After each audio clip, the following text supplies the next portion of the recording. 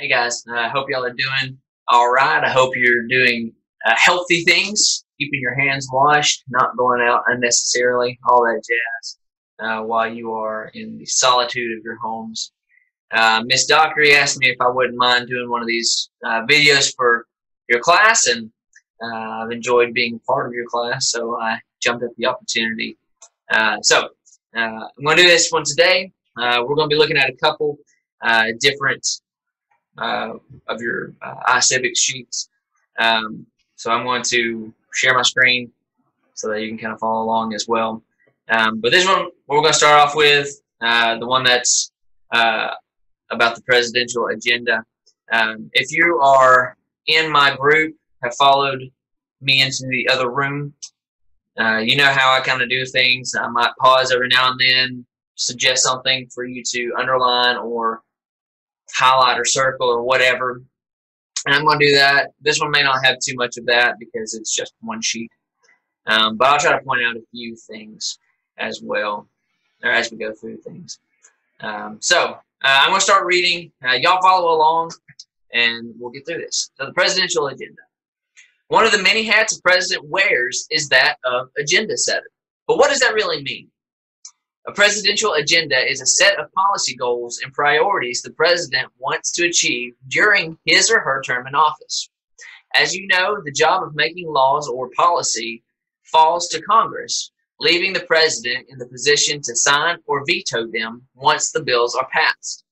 But this doesn't mean that the president can't use the influence of the office to persuade and promote the kind of bills that meets his or her goals.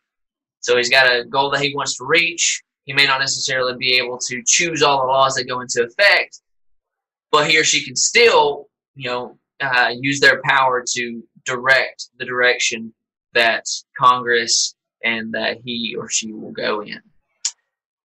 Where it all begins. The agenda starts to form during the presidential election cycle, and now even earlier when the primary hopefuls try to stand out from the crowd of rivals within their own party. These policy goals and big ideas act as their platform when they run for the office and inform how they intend to serve in the new position. Many see these promises made to the American voters. If you vote for me, or they see them as promises, excuse me. If you vote for me, I will deliver on the following policy items. A candidate's agenda can change over the course of the primary and presidential campaign because in order to win, candidates try to broaden their appeal and may adopt popular agenda elements of their opponents. This usually happens when a candidate has won the party nomination and needs to win over the supporters of his or her primary challenger. One example of this was in 2016 when Democratic nominee Hillary Clinton adapted her agenda to include elements of Bernie Sanders' campaign, including restructuring the cost of college. And if you look at this flowchart, it kind of points that out. You may have these promises that you intend to keep and that you want to keep when you first throw your hat into the ring as a presidential nominee. But then somewhere along the way, perhaps you win your primary, you defeat your opponent for the Republican nomination or the Democratic nomination. And so in order to win the votes of the Republican citizens who are going to vote for your opponent, you may need to change some things around from what you originally had it, and thus winning over them. And then from there, you obviously are against the same person on the different party who has probably done the same thing. And so you may have to even change some things when you're up against the other person that is running for the office. So you start out in one place, and hopefully you still got most of the promises that you're wanting to keep in mind, but along the way you're going to have to make some changes. That's just how politics works. Let's keep on reading. State of the Union, State of the Agenda. By the time the new president takes office, Americans have a good idea of what they can expect to see in the first State of the Union address. This annual speech to Congress is the traditional time for the president to lay out his or her goals and persuade the members of Congress to work on bills that support these goals. I would underline that sentence or highlight it. It can also be used as a warning, stating which kind of bills will be vetoed once they reach the president's desk. I would underline that as well. Each year, this speech acts as an opportunity to remind both Congress and the American public of the president's agenda, as well as to continue to put pressure on lawmakers to pass legislation that supports the agenda. Getting the message out just once a year isn't the most effective way of promoting an agenda, so presidents use the media to help keep the conversation going. As the agenda setter, the president could be seen as promoter or spokesperson, holding press conferences, giving interviews, using Twitter and other media outlets to communicate with both the public and Congress about upcoming legislation or the need for action.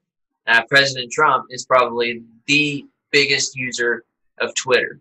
I don't remember President Obama using it that much. He was in front of the camera a lot, but I don't think he was on social media quite as vocally as President Trump. And then this last paragraph. How important is the agenda? Many say that campaign promises are made to be broken, but political scientists have studied the presidential agendas back to Woodrow Wilson and say that about 75% of those promises are kept. That's a pretty high number, but I mean, obviously 100% would, while impossible, would be ideal. They also found that when the president failed to deliver on an agenda item, it was due to opposition in Congress, not an intentional flip-flop by the president. This is a perfect example of the system of checks and balances in our government. You remember Ms. Dockery talking about that. The reason why our government is set up the way it is that so one person or one group of people will not have all the power. So the president can't just make any law he or she would like. Congress is there to keep him or her in check. The president is there to keep Congress in check. If they make laws that don't match up with his agenda or what he or she thinks is important for this country, they can veto that. Keep them in check. The president can't always get everything he or she wants, and Congress can't legislate without being impacted by both the presidential agenda and the power to veto bills. So, you know, you can, at this point, go over to the executive command game on iCivics, because that's a good example of trying to get your agenda across successfully. I've played that game. For those that were on the Zoom call Tuesday, I talked a little bit about that. It's kind of a stressful game. I haven't even tried to play it on fast mode. I'm a bit chicken for that. But so at this point, y'all go ahead and pause the video. Y'all can go ahead and work on this part, your activity pages. Work on that. If you have any questions, feel free to email Ms. Dockery. You can email me if you'd like, Matt Wheeler at datecs.org. But pause it here, and then whenever you finish your activity sheet, we're going to move on to the next sheet, which is all in a day's work.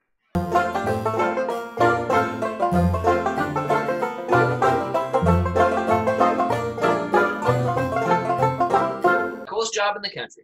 Imagine you've been elected president of the United States. What do you think would be the best part of the job? Having your own personal jet, Air Force One. Living in the White House, having a bowling alley in your house. Yes, there's a one-lane bowling alley in the basement of the White House. Being president isn't just fun and games. You have real responsibilities. Below is a list of things you would do as president of the United States. Which do you think would be the hardest to do? Which do you think would be the easiest? Rank the tasks in each list from 1 being the hardest to 3 being the easiest. There's no correct answer. Use your own judgment. Okay. Task list A. So in each of these, you rank each of them 1 to 3. I don't know if there's an option for me to, I can annotate. Okay, sweet. So I'm going to do that at this point, and I hope that you do it with me. Is there like a pen? Can I just draw? Yes, excellent. All right. Task list A. Lead weekly meetings where I ask the leaders of executive branch departments for advice on how to handle the country's most difficult problems. I don't think that would be too difficult for me. Go to Congress and give my yearly State of the Union speech on what's happening in the U.S., which is broadcast live on television. I don't have a problem with stage fright. Decide whether to approve or reject a bill Congress has sent me that would cut research funding for a serious disease that that not many people have. I think this would be hard because for me, the hardest. Oh, this is going to be so difficult. Don't judge my one. Don't judge my numbers as I draw on here. Okay. Figured it out. All right, there's 2, and then this will be 3. 3 is the easiest for me. Okay. All right. B. Oh no, I can't. All right. Okay. Well, that's my list. Y'all go ahead and do it without me. All right. So, task list B, follow the Constitution and the law, even if I disagree with it. Decide whether to send more troops into war, knowing that some will die, but it will keep the country safe. Make sure the Department of Homeland Security carries out new safety laws at airports, even though I know many travelers will be angry. I think this one would be the easiest. So for me, this would be a 1, and then 2, and then the middle one is probably 3, the hardest one. Oh, no, it's the other way around. Okay, so 3, 2, 1. Anyways, y'all go ahead and do that on your own. If I keep on, I'm just going to embarrass myself more. All right, on the day's work, let's keep on reading. The President's Rule Book. The President of the United States is the leader of our nation and the leader of the executive branch of the government. The Constitution of the United States gives all the rules for being a president. It tells who can become president, what powers the president has, and some of the roles and duties that the president takes on. So let's look at some of these. Section 1, the executive power shall be vested in a president of the United States of America. Before he entered on the execution of his office, he shall take the following oath or affirmation. I do solemnly swear, that just means affirm, I will faithfully execute the office of the President of the United States. Doesn't mean murder it. He means I will do the job.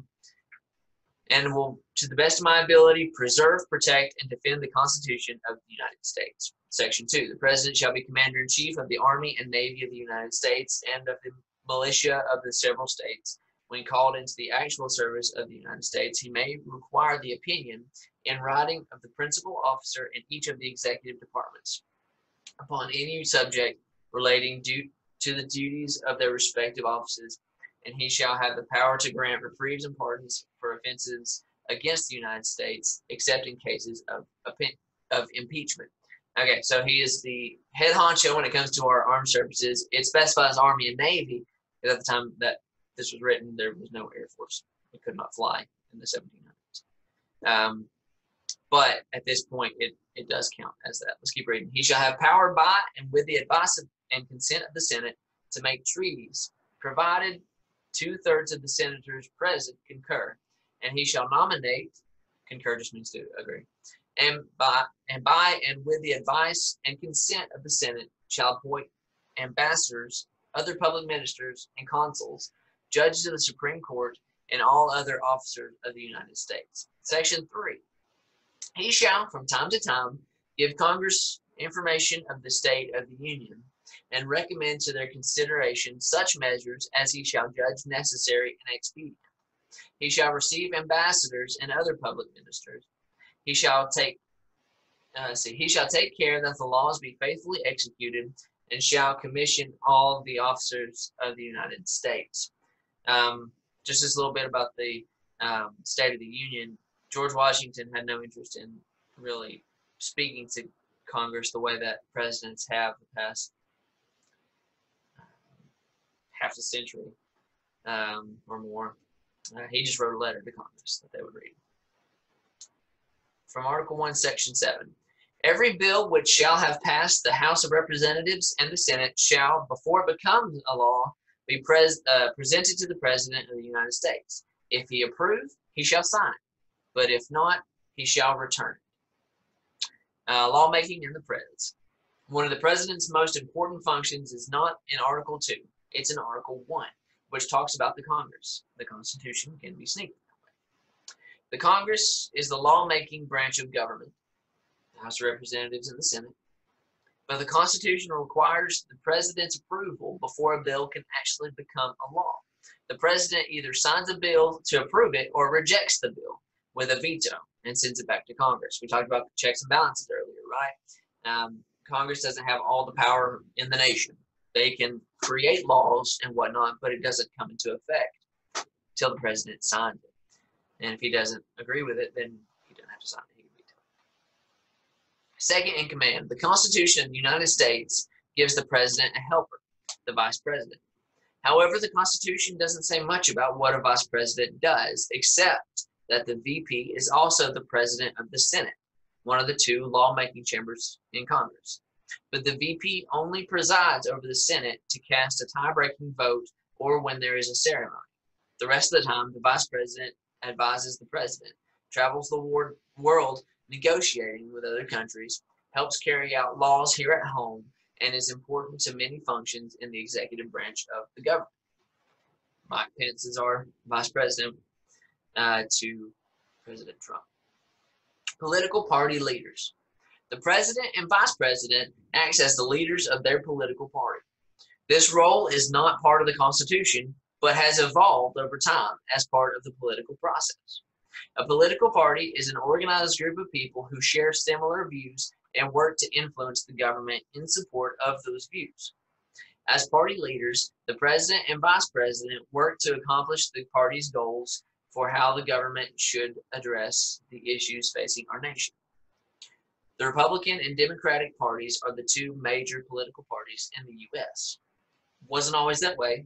Republican and Democratic parties were not always they weren't always in existence since the beginning of the United States.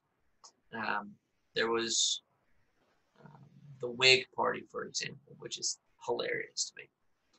Becoming president. In the United States, presidential elections happen every 4 years. A president cannot serve more than 2 four-term years, a total of 8 years. This rule is found in the 22nd Amendment to the Constitution, which was added in 1951.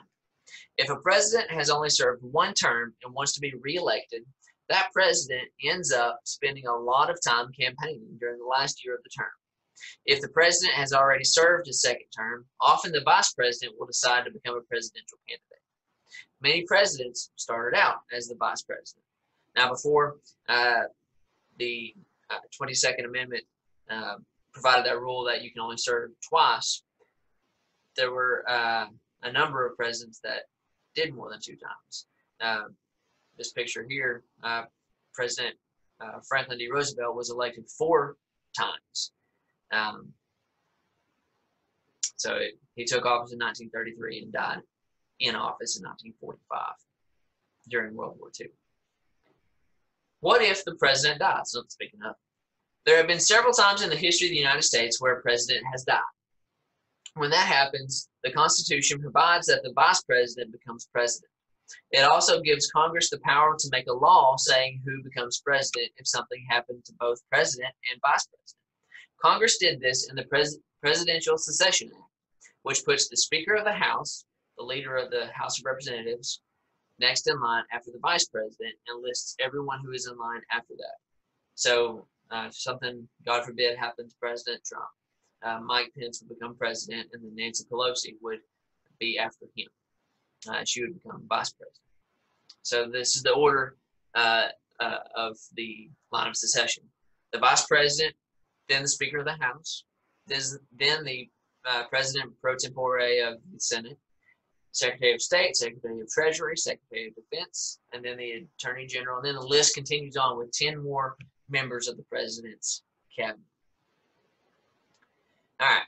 So at this point, you've gotten to the activity sheets. Go ahead and work on those. Again, if you have any questions, feel free to direct them to Ms. Dockery. She's probably your best source of information, best source of help. But feel free to reach out to me as well. Again, I hope you guys are doing great. I know this stinks that we're having to be in lockdown like this, but hopefully we'll be able to get back together before the end of the school year so I can see your lovely faces.